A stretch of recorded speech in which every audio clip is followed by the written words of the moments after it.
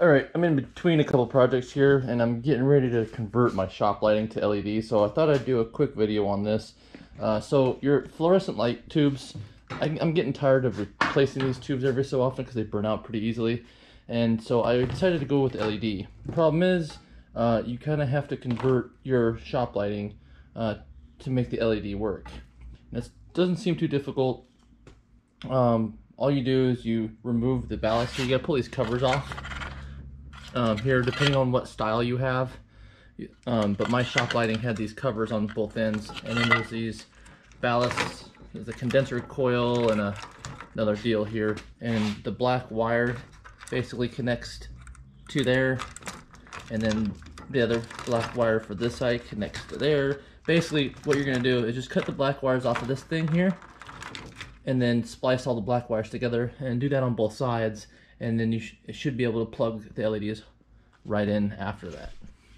So, where'd my dikes go? There they are. I'm gonna cut that out. That.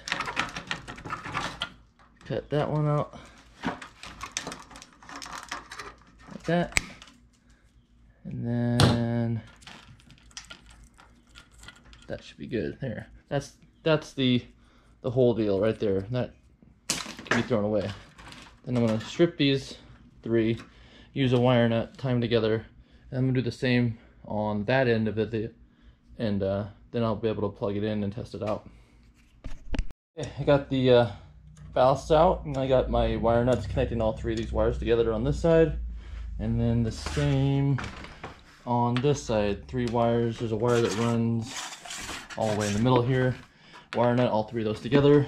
Install the bulbs. These install the exact same way the old fluorescent type do, and mine actually have a switch that you can switch between, you know, soft white and cool white and daylight and all that stuff. So make sure if yours has that, you can, you know, facing out to where you can change it if you want. So now I'm going to plug it in, make sure it does what, you know, light things, you know.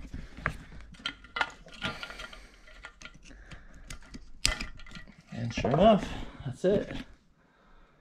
Cool. Now I should have a nice bright shop, and these should last me way longer. So, anywho, all I'm going to do now is put these caps back on and hang it back up on my ceiling, and I'll be good to go. Thanks for watching. Hope that helped you guys. We'll see you in the next one.